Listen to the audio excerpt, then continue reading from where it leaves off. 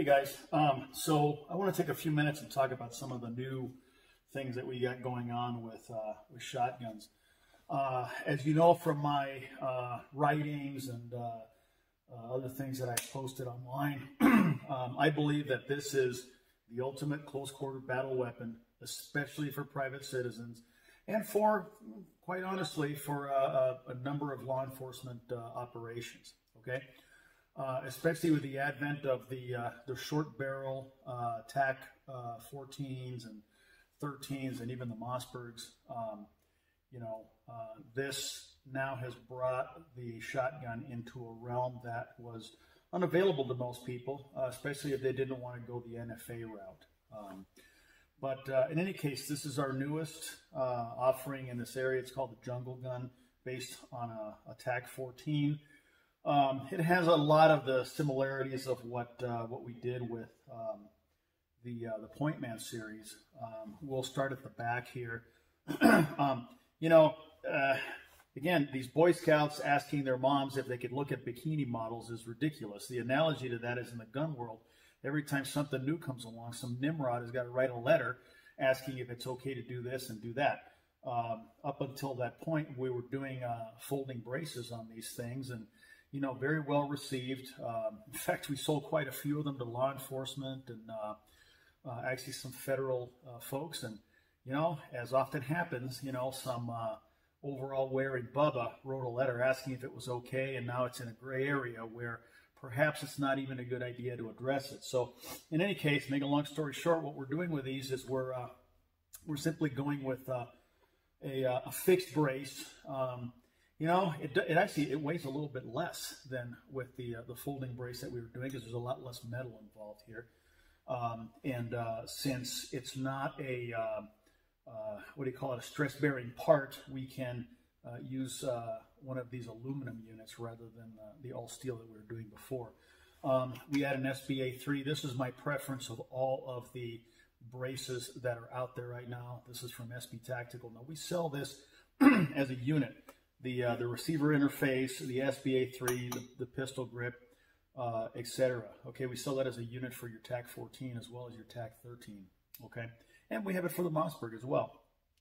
So, very nice unit. You can you can modify to your personal requirements and whatnot.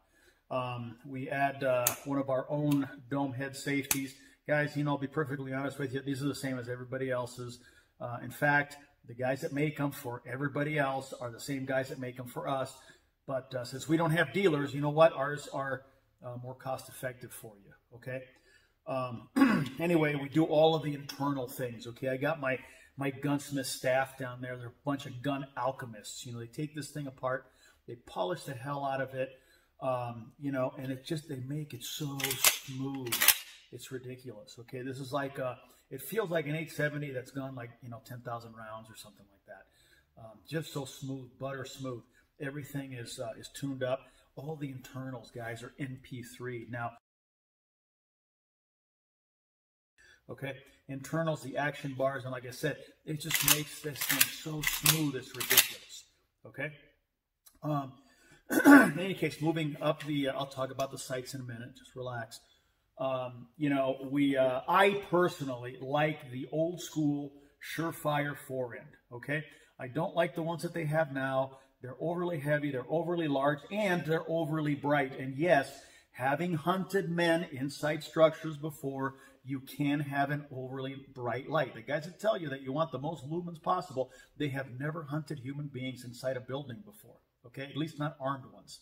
Okay, so this is bright enough. I think this is just under 1,000 lumens, something in that realm. Plenty bright enough for anything inside a house, and even extending out to the limit of what you can probably do with a 12 gauge. Okay, I like these. Hopefully, Surefire Company, if you're listening, Mr. Matthews, please bring this back instead of the ones that you have now. Okay, Andy, don't forget to tell them about that. Okay. We add our +1 magazine too, because you know what? One more. Nobody ever died from having one more round. Okay. We port the barrel. Why do we port the barrel? Because nobody ever won a gunfight by having more recoil. Okay. You can reduce recoil, make this thing a little bit more shootable. It's definitely a good thing to have. Okay, now the sights, which is what all these guys are sending me emails about. Okay, have a look at these. I'm going to bring these close, okay, so you can kind of check it out. Okay, see that? All right, now I'm going to violate the rules and point the, let's see how I can do that with the camera. Okay, check that out. All right, you see how those look. All right, here's the rear one. Okay, check that out. You know, now I've got it in conjunction with my RMR because I think all modern weapons should have some sort of a red dot on them, some sort of an optic. Actually, this is a green triangle because it's what we had in the warehouse. You know what? It's kind of cool on a shotgun, okay? I'll talk about that a little bit later. But anyway, this is what we have. Guys, we have the company that makes the sights for Benelli and the Beretta 1301. These are the same guys that we're getting these sights from, okay? They're not plug-in, as you can see, on a shotgun barrel, okay? It's got to be welded on there, okay? And my guys are really good at doing that, okay? You can kind of take a look and see. It looks like a work of art. It's like Michael frickin' Angelo put this thing on there, okay? The sights are perfect to co-witness with the RMR, you know, basically, they're available on the site now. I'll include a link to the product page.